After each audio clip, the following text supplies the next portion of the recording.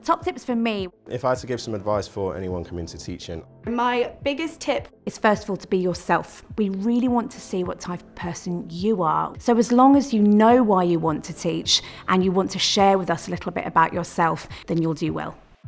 We want people who are curious, we want people who are positive and have confidence that anyone can learn, that anyone can be educated.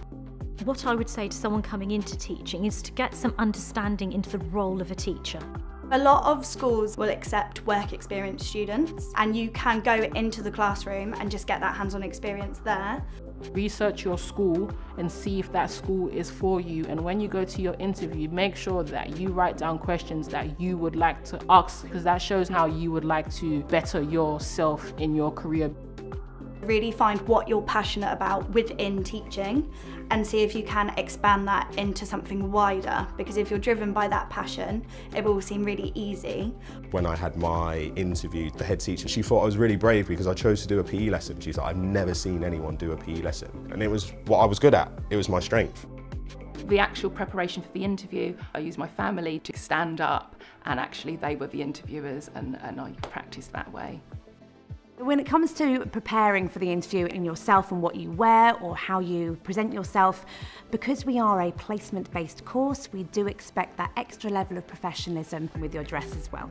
People assume that teachers, because they're in front of a class, you need to be quite confident, outgoing, but actually sometimes the quietest person can make a really good teacher. So I think nothing now of addressing the whole school with a microphone, parents in the back, you know, it doesn't faze me at all, which if I think about where I started, it's so different, but in a good way.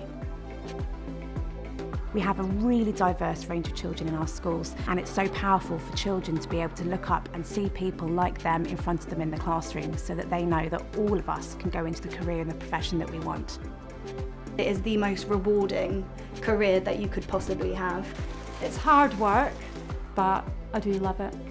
If you feel like you want to make an impact on children's lives and in turn help society as well, I think teaching is a great workforce to come into.